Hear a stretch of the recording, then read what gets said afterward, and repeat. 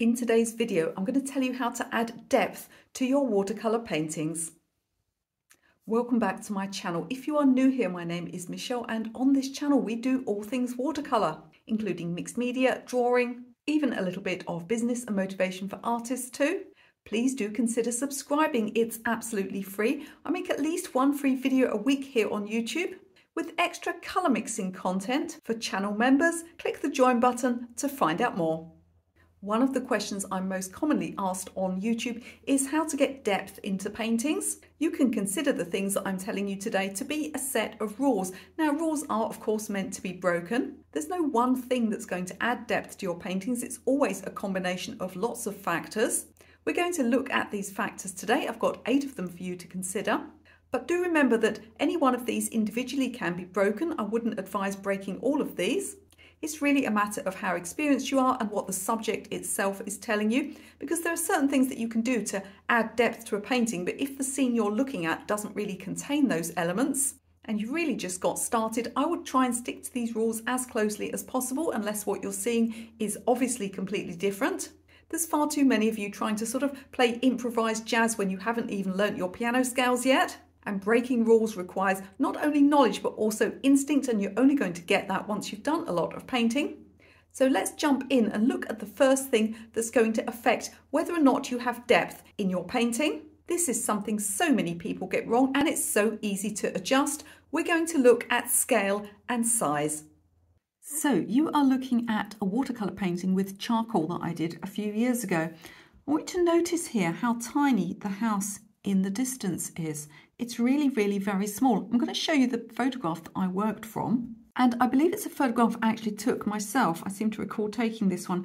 Now, this building here, what happens is the human brain knows that houses are large, and especially, farm buildings like this are even larger than a standard house that you might live in, unless of course you are a farmer yourself. And so we know that this is a massive structure. And so what will happen is if I set somebody to draw this landscape exactly as it is, on paper that may be larger or smaller, but is of a similar proportion, in other words, the same width to height ratio, what will tend to happen is they will draw this building too big. Now, they'll draw this building big because their brain is trying to tell them that this is a large object, and because they'll over-focus on it, it being the main thing of interest in this picture.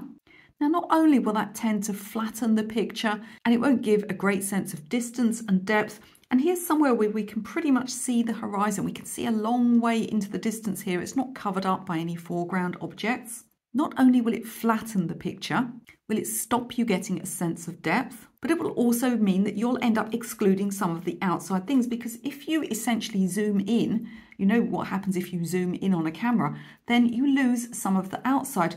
So by making this building bigger, you'll find that this area here, for instance, and these areas here are off of the picture. Again, you're losing that sense of this vast expanse of landscape and this tiny house in the distance. So what do you do to override your brain and stop it making things like this too large? You have to take some measurements. You don't have to measure specific metric or imperial measurements. You just have to get an idea of how big things are within the area that you're drawing. Let me show you how to do it. Now, I've got a set square here, but you could use a ruler or even, just a plain piece of paper. It's not the measurements that are important. We just want to look at the ratio. So one thing I can do is I can look at, at the height overall and think to myself, where is this building in relation to the top and to the bottom? It's a little bit below halfway. I can also look in the other direction from here to here. I can see again, is it halfway? So halfway would be about here. It's just starting at the halfway point, so it goes to the right of halfway, so it's below halfway up and it's slightly to the right. So that's already put it into, an area that's less than a quarter of the photograph as a whole. Then you just want to think about how much width it takes up and how much height it takes up. So, if we were to actually measure it on this ruler here, it's about 2.5 to 3 centimeters. Now, if you think about how many times that would fit into the picture this way, we're talking about something that's probably maybe 1/10 of the width of the picture. If we look at the height, it's even smaller. It's absolutely tiny. Think how many times that would go in to this ratio here. We're talking about perhaps 1/20th of the height of the picture, it could be even less. And by taking these measurements and making yourself override your brain, which is trying to make you draw this bigger than it is, you'll get an accurate idea of where to place it on the picture. And then when you come to paint it, you won't do it too large.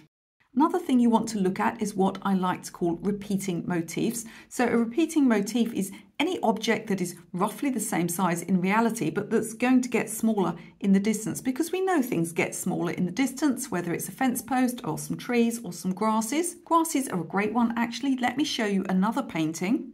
So this one's too big to fit on camera, but I'll put a picture up of it so that you can see how the whole thing looks.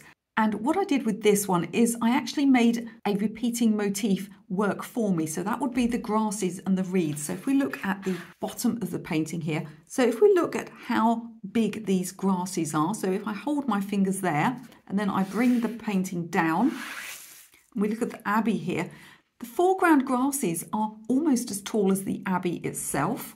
And if you're wondering, this is Whitby Abbey in North Yorkshire, one of my favourite places. And then look at these grasses here. Can you see how much difference there is between these tall ones here and these ones here, which are really much smaller? And then look at these tiny, tiny ones here. By the time I get up to the top here, I'm not really painting them much at all. I'm just hinting at them with little bits of paint bleeds. And this is helping to give depth to my picture. So beware of making buildings too large and larger than they actually are, of bringing them forwards. Make sure you make use of repeating motifs to ensure that things get smaller into the distance. Back to my original picture, look how small these bushes and trees are at the horizon line. Really very tiny indeed. Next, let's look at perspective. We're not going to go into huge depth of mathematical perspective, but I want you to look particularly at things like pathways and rivers that lead into the distance. Somebody was on my Facebook group this week and they said, oh, my pathways and my rivers are always pointing up into the sky. It's a really common problem. I'm going to show you how to fix it, and this will automatically give a sense of depth to your paintings. Here's a painting where I've only done really so far the sky and the river here. I've just started the river. You can see how it just snakes away into the distance, but it's already looking quite flat. Now, often what happens if you get the perspective of things like this wrong is that they start to tip up towards you, and this will really flatten your paintings. So let's think about that painting that I'm doing with the horizon line like this. My river sort of snakes off into the distance like this, and you can see that it's wider here where the river turns, and that's giving this sense of flatness to the landscape.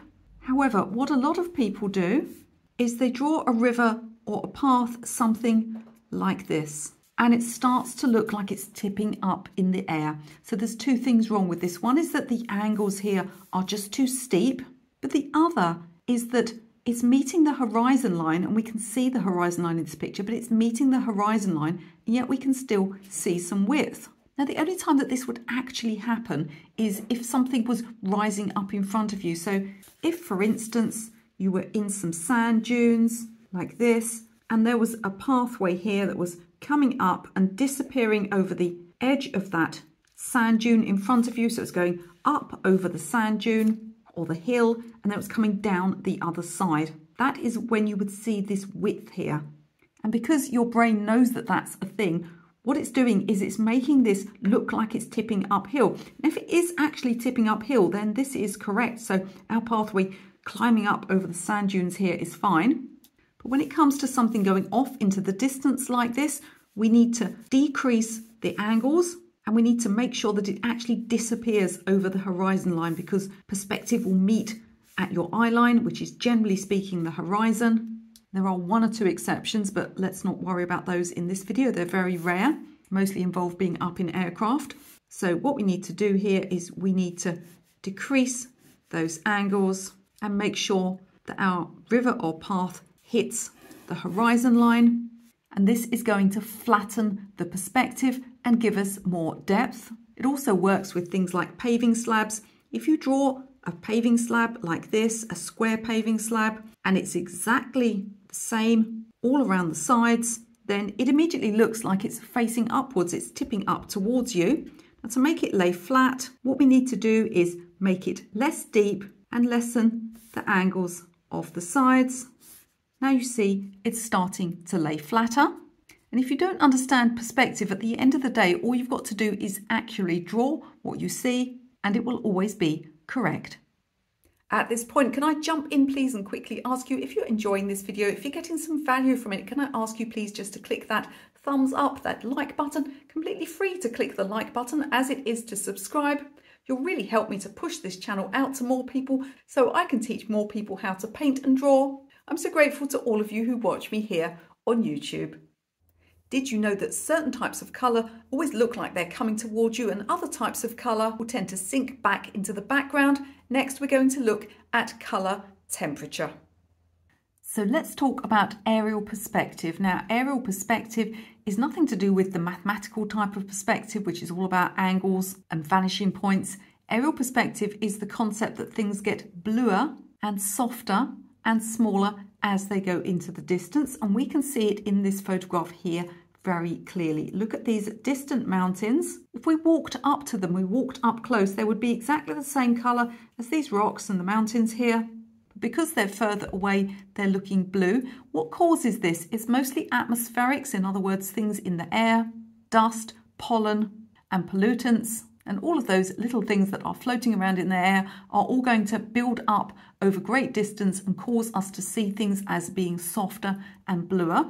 The cool thing about aerial perspective is you can use it in your paintings, not only of landscapes, but also of things that are up close. Because the idea of things being bluer further away is completely embedded in our brains. And so we will see things even up close as being a little bit further away if they are a cooler colour. So let's talk about colour temperature and how you can use it in your paintings to show distance. So if we look at the idea of greens, for example, I'm just going to use my basic set here. It's got a little paint in because I've been mixing some stuff. But if we use some cooler colours, just going to grab some cerulean I've got here as well. And we can make some cool soft greens. And then if we use some warmer colours, we can make some warm greens. So we can use this idea of our brain seeing warmer colours like this as closer to us and cooler, bluer, softer colours like this as further away to give depth to our paintings, not just to our landscapes, but also to things like still lifes. So what do you do if the thing that you're looking at doesn't actually look like this? And I'm thinking perhaps of a sunset where you might have bright orange in the distance. Now this is only a guideline. It's just one of the many things that we're learning about in this video that can add depth. It's not an exact rule. You might, for example, have some bright orange wheat fields in the distance, but even then you want to see if you can perhaps consider using slightly paler colours farther away. So you can see in my painting here, there are yellow fields right the way away into the distance, but you do see how these ones I've done a little bit more orange. Then they go to a sort of a mid-yellow, and right in the distance here, they're very, very pale and cool indeed. So having warmer colours at the front of your painting is not something that has to happen in every single painting. You may be able to use it in part of a painting. There will always be a situation where something doesn't quite follow those rules and you do have warmer colours at distance, but it's one of the many things that you can use in your paintings alongside all of the other things we're learning in this video to add depth to your artwork, because our brains will automatically see cooler, bluer colours as being further back. If you're not sure what constitutes warm and cool colours, I do have a video all about that, and it goes through all of the colours in your palette, explains what is meant by warm and cool and which ones are warm and cool. Don't worry if you don't know what it means, because there are many, many people who don't. It's something I get asked all the time, so I made a whole video about it. I'll link to that video in the description of this one, so you can watch it later on if you would like. It's so important when you want that sense of depth to actually lead the eye into a painting. It doesn't matter if it's a large landscape or even something like a still life. I'm going to show you how to use diagonals to draw the eye into the painting and avoid a few basic composition mistakes. So first of all, let's look at this painting where the diagonals are very, very obvious. So here we've got the sides of the river coming in, and then we've got other diagonals coming in the other way, and everything is working together to take your eye into the painting, but it doesn't have to be as obvious as this.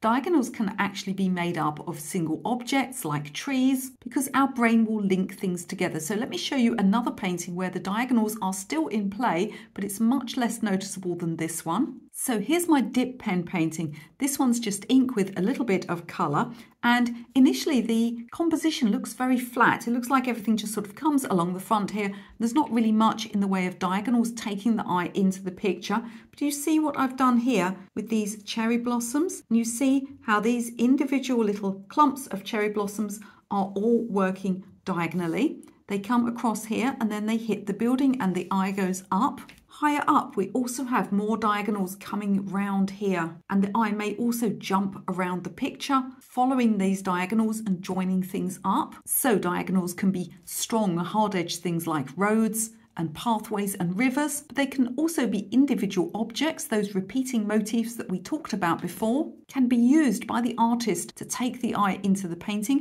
I've even done it with still lifes, with things like seashells in an arrangement on the table, and you can think about placing those seashells so that they take your eye into the picture and those invisible diagonals join them up.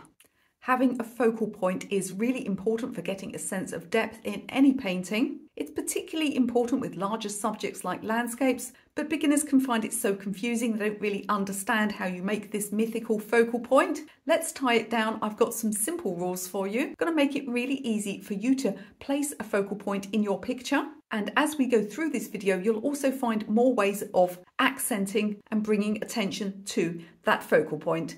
So let's talk about focal points and rules for focal points. Now, of course, there are all those mathematical formulas you can use, but really, honestly, most of the time I can't be bothered.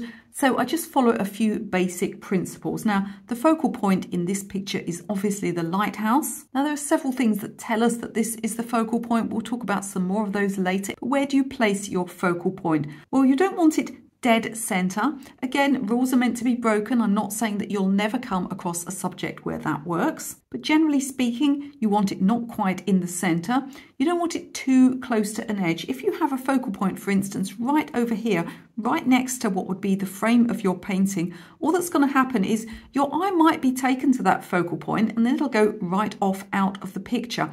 So the focal point wants to work within a picture so that the eye can move around, look at the outside objects, and always come back to that focal point in the middle. It should also be the area of the greatest contrast between light and dark and the area of the sharpest focus. As long as you get those things right, everything should be fine.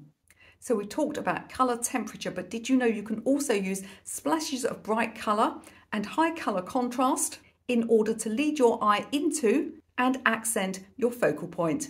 So let's continue with this painting for a moment and talk about using colour and contrast to highlight your focal point. So we've already seen we've got the greatest amount of light and dark contrast here in the lighthouse itself. But what about colour? Do you notice here that we have red on the lighthouse, but we also have some red here and some red here. And what's happening is these are joining up. So your eye is taken red, red, red, and you can use these hints of bright colour to lead your eye into a landscape. Let's look at some photographs of boats. Now this one here in the front here, this is quite a dull tonal photograph. It could be painted like this, but it would also be a fantastic opportunity to use some bright colours to take the eye into the picture. Most of these little boats are white or blue. This one here looks like it might be red, it's just not showing up on camera very much. And you also get a lot of these floats or buoys that are mooring the boats. Forgive the non-boaty terms. So if you have a look at this painting here, what have we got? We've got all of these bright colours. We've got the red, the orange, all taking our eye into and around the picture. If I was painting this first picture, I'd be very, very inclined to put some of those bright red and orange objects here and perhaps take the eye into the picture with some bright red or orange details on the boats. You might have noticed how photographers will blur the edge of things in order to keep your attention on a specific part of their photograph. And really that's how the human eye works. When we look at something, we see it very sharply. Other things just are a little bit more soft. Let me show you how to adjust sharpness and softness and use clarity to add depth to your watercolour paintings.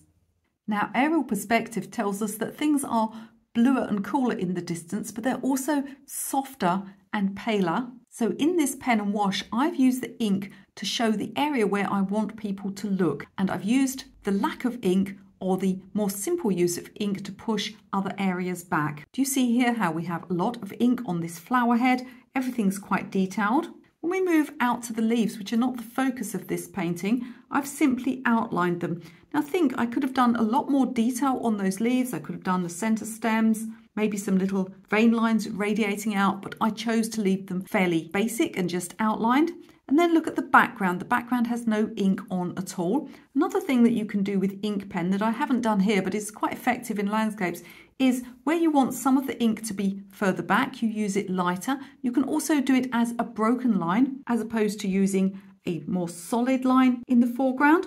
Here you can see I've gone over some of the lines to make these lines stronger and more dominant. And this has helped to give depth to this painting, which is just one simple flower head. Here's a squirrel I painted years ago. Now you notice that there's a lot of detail on this squirrel, particularly around the eyes. He's very, very sharply focused. As I go to the rest of his body, and he's only viewed kind of waist up here, you can see that there's a lot less detail going on here. And then if we look at the background, there's no detail at all. It's all soft focus. That keeps the focus on the squirrel and allows the background to fade away, giving depth to our picture.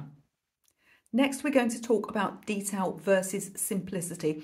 Now, obviously, the things that are closer to you, you'll see them in more detail, and the things that are further away, you may not notice them as much. They may be, as we've spoken about, in soft focus. And really, people can go wrong in different ways with this one. So some people paint in a very loose style, and everything may end up loose without any kind of detail, hard to see where you should be looking at. And then you get sort of more detail-orientated people, and I would be one of those who tend to go over the top with detail and put detail in everywhere. Again, that's not going to give you any sense of depth in your painting, because it's not naturally how we go through life and how we view the world. So let's look at some strategies for where you add detail and where you keep things more simple.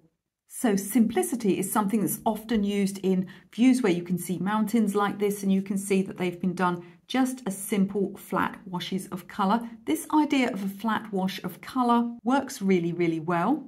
And you can even use it in paintings where you're painting things that are much closer to you. I actually have a technique I use. Now, I can't claim to have invented this because this was shown to me by the botanical artist who taught me, but I call it ghost leaves. Now, can you see here, you've got leaves at the front with quite a lot of detail and quite warm colours. Then as we go further back, the ones that I want to sink back and to give depth to this painting, these ones here, not only are they paler and bluer, taking advantage of that imprint in our brain of aerial perspective, even though we can't see it up close, our brains still automatically believe that these things are further back. But have a look at how I've actually painted these leaves. They're just flat washes. The only texture on them is a slight granulation to the paint, and it's really given this painting some depth and helped those leaves to sink back and go further behind. I also used it here in this painting of a toucan. Again, it's too big to fit on camera, but look at the leaves behind. They're just simple flat washes with a centre stem. The toucan himself was so detailed, he didn't need anything else, and I didn't want the leaves to compete with him. If everything comes forward, if everything is hugely detailed, you get an impression that everything is somewhat like wallpaper. By keeping some objects simple, you can add depth to your paintings. So do let me know in the comments what you found most useful in this video. If you have any strategies of your own to add depth to watercolour paintings. And I find myself lately more and more making content built around things that people have asked me. So do feel free as well to request other sorts of videos that you would like to see on this channel.